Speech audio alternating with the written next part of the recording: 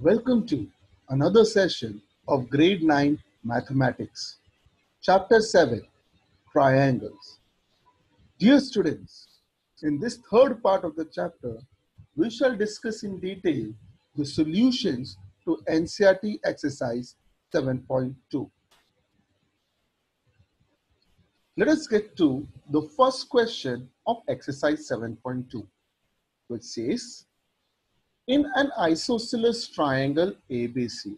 So please note, in an isosceles triangle ABC with AB is equal to AC, the bisectors of angle B and angle C intersect each other at O.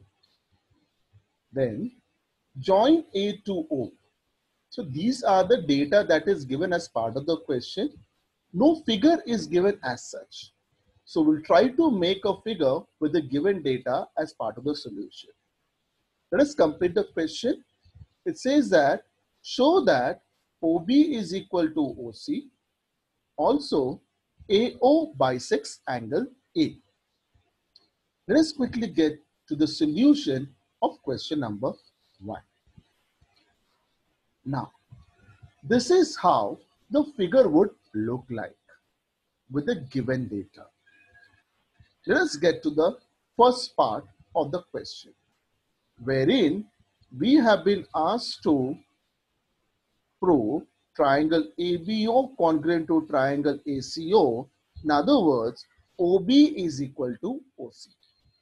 So, it is been given in the question itself that in triangle ABC, AB is equal to AC. So, if AB is equal to AC, angle ACB will be equal to angle ABC. Why?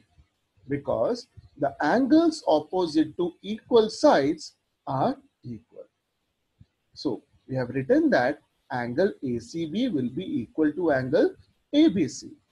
So if these two angles are equal to one another, their half will also be equal according to Euclid's axiom. So in the third line, I will write half of ACB will be equal to half of angle ABC. Now let us quickly get to the figure. What is half of angle ACB? Yes, I can write it as angle ACO or angle BCO. But I'll write over here angle ACO. So half of ACB is written as angle ACO. Likewise, what can I mention as half of ABC? Yes, I can mention half of ABC as angle ABO. Why could I do this? Because OB and OC bisect angle B and angle C respectively. This is again given as part of the question. Now let me consider triangle ABO and triangle ACO. Look into the figure. ABO and triangle ACO. Now what can I say about these two triangles? First, AB is equal to AC. Yes, that's a given fact. Then can I say that angle ABO is equal to angle ACO? Yes, I've already proved in the fourth line. Look at the solution. Yes. And what is common to both the triangles? Look at the figure. What is common to triangle ABO and ACO? Yes. AO is the common side to both the triangles. So what have we got? We have got AB is equal to AC. We have got angle ABO is equal to angle ACO. Also, we have got AO is equal to AO. Using these three data, I can conclude that triangle ABO is congruent to triangle ACO. Which rule satisfies this? Yes, SAS congruency rule. Now, if triangle ABO is congruent to triangle ACO, I can easily state that OB of triangle ABO will be equal to OC of triangle ACO. What is the reason? CPCT. Yes, corresponding parts of congruent triangle. So, hence, we have proved the first part. Now, what is the second part?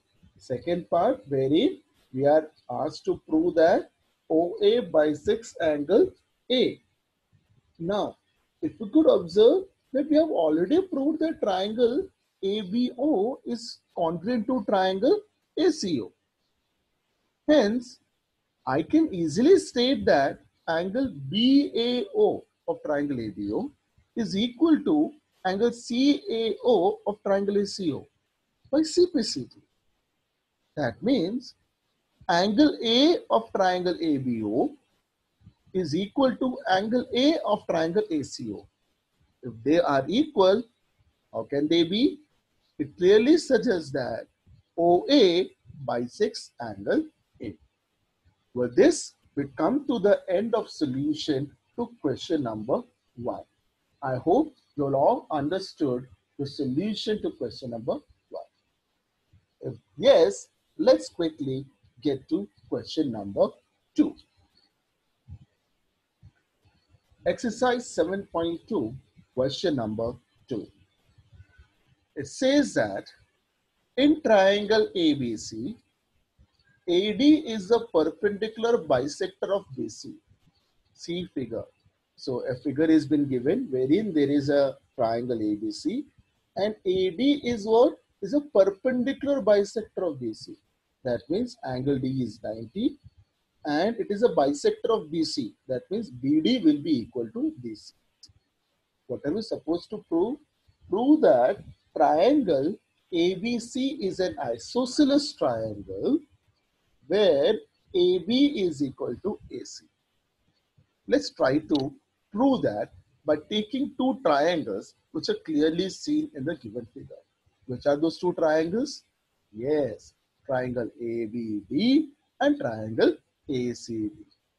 Now, considering those two triangles, I can mention over here that BD is equal to DC. Why so? Because it is clearly mentioned that AD is a bisector of BC. AD is going to bisect BC. Therefore, BD will be equal to DC. At the same time, angle ADB of triangle ABD will be equal to angle ADC. I repeat, angle ADB will be equal to angle ADC. Why is that the case? Because AD is perpendicular, which is also the given factor. Okay, now is something common to both the triangles, that is triangle ABD and triangle ACD? Observe it carefully. Is something common to triangle ABD and triangle ACD? Yes, side AD. So AD is equal to both the triangles. So what have you proved? BD is equal to DC, angle ADB is equal to angle ADC, and AD is equal to AD. So by SAS congruency rule, I can state that triangle ABD is congruent to triangle ACD. If that's the case, as part of CPCT, I can conclude that AB of triangle ABD is equal to AC of triangle ACD. That's what I'm supposed to prove. I've proved that AB is equal to AC. Hence, I can conclude that triangle ABC is an isosceles triangle. I believe this solution was easy to understand. Yes. Then let's get into question number 3. Question number 3 says that ABC is an isosceles triangle. What type of triangle? Isosceles, in which altitudes BE and CF are drawn to equal sides AC and AB respectively. So now we are clear from the figure also that ABC is an isosceles triangle, which are the equal sides AC and AB. Okay, and BE and CF are altitudes. If you could look into the figure, It also says that BE is perpendicular to AC and CF is perpendicular to AB. We have been asked to prove that these altitudes are equal.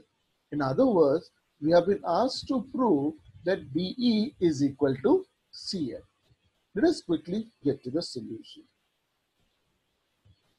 Now, let us consider triangle ABE and triangle ACF. Now, if we could see, is given in the figure itself that angle AEB is equal to angle AFC because they are perpendicular, is equal to 90 degrees. Also, if we could see, for both the triangles, there is a common angle, and that is angle A. So angle A of triangle ABE is equal to angle A of triangle ACF.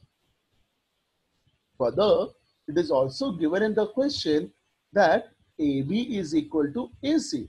Yes, triangle ABC is isosceles and AB is equal to AC is also the given factor. So, what have we got as of now? That angle AEB is equal to angle AFC. Angle A of triangle ABE is equal to angle A of triangle ACF. AB is equal to AC. With this, we can conclude that triangle ABE is congruent to triangle ACF by AAS congruency rule.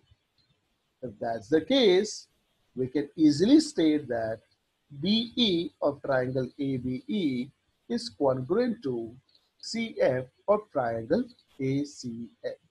Which rule? Yes, CP-CT rule. I hope this much is clear to all of you.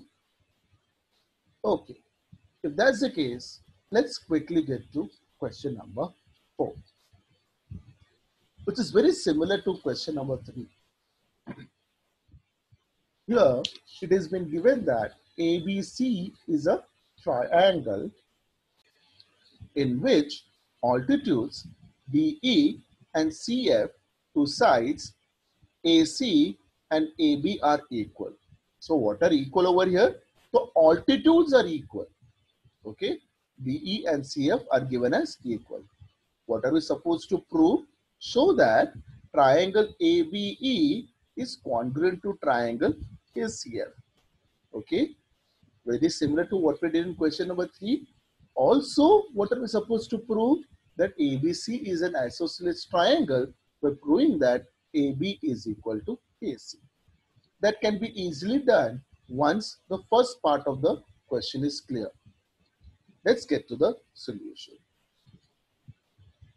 Now, as we have been asked to prove triangle ABE and triangle ACF to be congruent, let's begin with that triangle.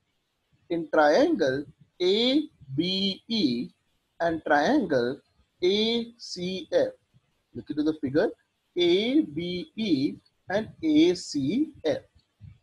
If you could see, it's very clearly mentioned in the figure that angle AEB is equal to angle AFC because they are both perpendicular. It's equal to 90 degrees. Clearly mentioned in the figure. Also, for both the triangles, angle A is a common angle. So angle A of triangle ABE is equal to angle A of triangle ACF. Also, it has been given that the altitudes are equal. That is, BE of triangle ABE is equal to CF of triangle ACF. Now, what have we proved right now? That angle AEB is equal to angle AFC, angle A is equal to angle A, and BE is equal to CF. With this 3 given data, I can easily state that triangle ABE is congruent to triangle ACF with the help of AAS congruency rule. Isn't that easy? If that has been proved, then I can clearly state from the proved fact that AB is congruent to triangle ACF that the corresponding part AB of triangle ABE is equal to the corresponding part AC of triangle ACF. What's the reason? CPCT. That the corresponding parts of a congruent triangle would be equal. Now, since AB is equal to AC, I can clearly conclude that triangle ABC is an isosceles triangle. I hope the solution to this question was pretty clear and easy for everyone. Let us now get to the next question. Question number 5 of exercise 7.2, which says ABC and DBC are two isosceles triangles on the same base BC. I repeat, ABC and DBC. Let us quickly get to the question. ABC and DBC are two isosceles triangles on the same base BC. Yeah, two isosceles triangles. How come ABC is isosceles? Yes, it is clearly mentioned in the figure that AB and AC are equal sides. And for triangle DBC, DB and DC are equal sides. Okay, what are we supposed to prove? We have been asked to prove that angle ABD is equal to angle ACD. Angle ABD is equal to angle ACD. Let's get to the solution. Now, as you could see, in isosceles triangle ABC, we have AB is equal to AC and angle ABC is equal to angle ACD. Because if AB is equal to AC, the angles opposite to them will also be equal. Similarly, in isosceles triangle DCB, it is given that BD is equal to CD. If BD is equal to CD, hence their opposite angles will also be equal. Yes, because angles opposite to the equal sides are equal in measure. Now, in the first part I've got angle ABC is equal to angle ACB. In the second part I've got angle DBC is equal to angle DCB. If I could add the first and the second part, that is LHS of the first part is equal to addition of RHS of the second part. So the first part LHS is angle ABC plus LHS of the second equation, that is DBC. So that means angle ABC plus angle DBC is equal to angle ACB plus angle DCB. Yes, so what I've done is I've added the equation 1 and equation 2. Now if you could get to the figure, ABC, angle ABC plus angle DBC together becomes what? Angle ABD. Likewise, angle ACB plus angle DCB. Look into the figure. What will they together be known as? ACB plus DCB? Yes, angle ACB. Hence, we have proved over here that angle ABD is equal to angle ACD. I hope the solution was clear and easy for all of us. Let us quickly get to the next question. Question number 6.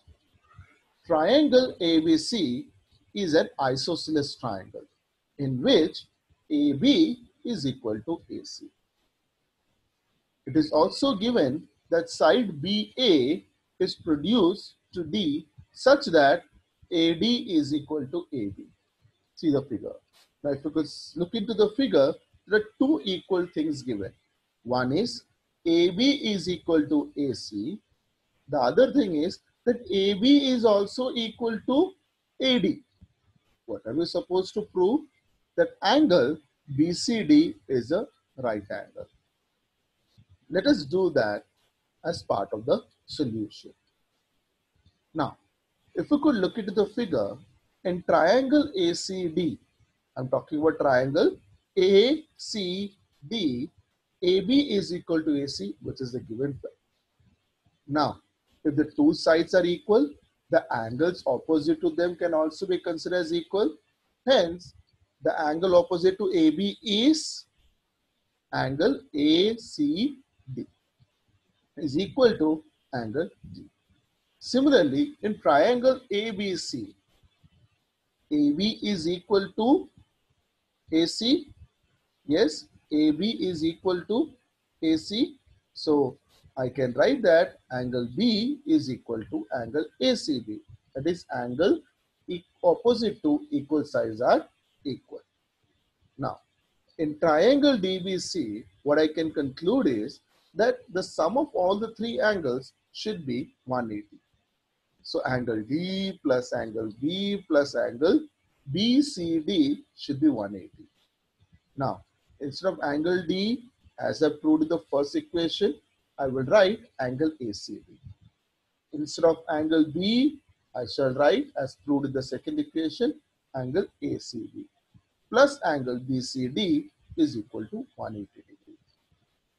Now, you could see over here that ACD plus angle ACB together forms BCD. So, the first two angles, that is ACD plus ACB, has been written as single angle BCD plus angle BCD, which is already present, is equal to 180 degree. So, what did I get? 2 angle BCD is equal to 180 degree. So the 2 goes to the other side, goes in the division. Therefore, angle BCD is equal to 180 degree divided by 2. Hence, BCD is equal to 90 degree. Now, my dear students, if it is equal to 90 degree, what can I conclude? That angle BCD is a right angle. Yes. So I hope you're all clear with the solution with this particular question. If yes, let's go to the next question and try to solve it. Question number 7. This should be an easy one for all of us. ABC is a right angled triangle in which angle A is equal to 90 degree and AB is equal to AC. So let's draw a figure. ABC is a right angle in which angle A is 90. So if you could see the figure, angle A is 90 and AB is equal to AC. Find angle B and angle C. This is extremely easy for all of us to solve. So in triangle ABC, what is given? That AB is equal to AC. Yes? Now, if that's the case, if AB is equal to AC, what can I prove? That angle B will be equal to angle C because angles opposite to equal sides are equal. Yes. So if I now take triangle ABC, angle A plus angle B plus angle C should be equal to 180 degree. And angle is already given as 90. So 90 plus angle B plus angle C is equal to 180 degree.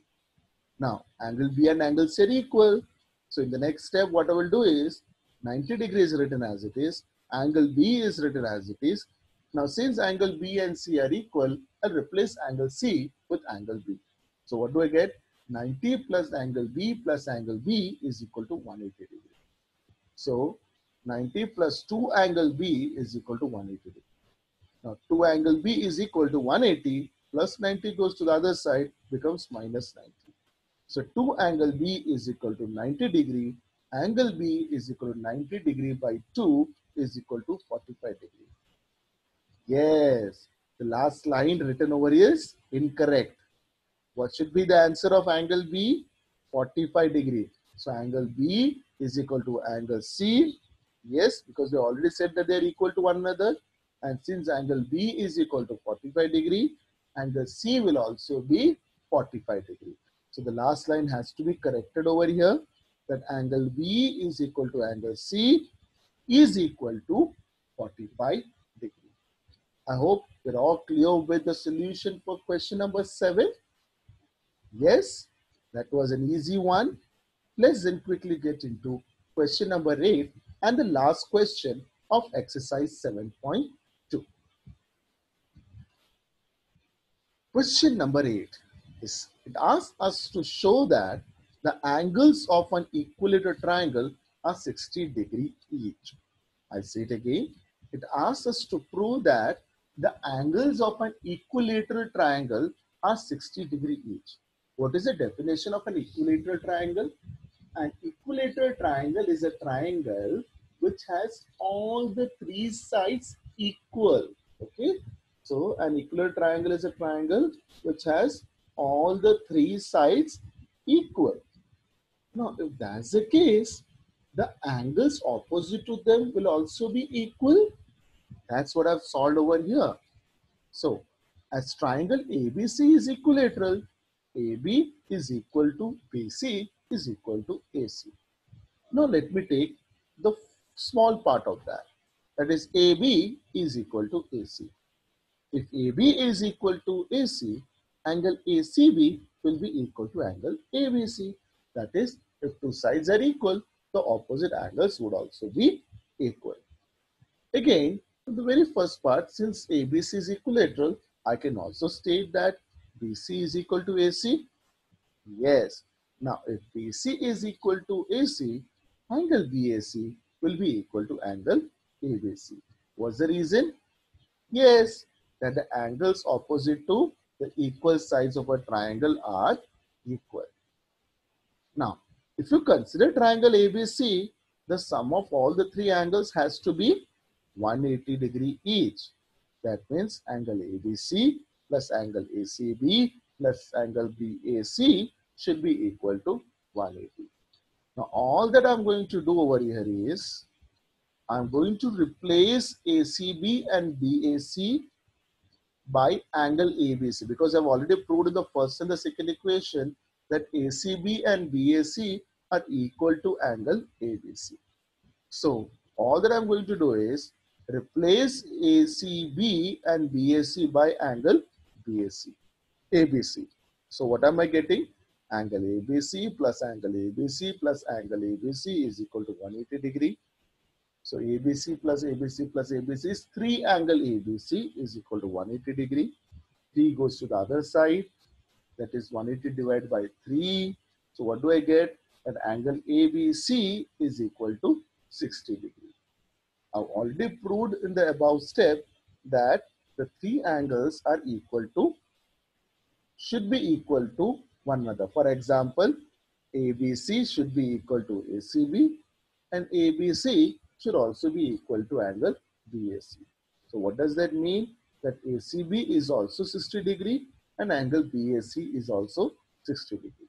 Now we have proved that each of the angle of my equilateral triangle is 60 degree each. With this, we come to the end of solution for question number 8. I hope you have understood all the solutions of all the 8 questions of exercise 7.2. Please practice it well in your notebook. Practice it 2 times, 3 times until you get the concepts clear. This is all for now. Take care of yourself until we meet next time with another session. Thank you.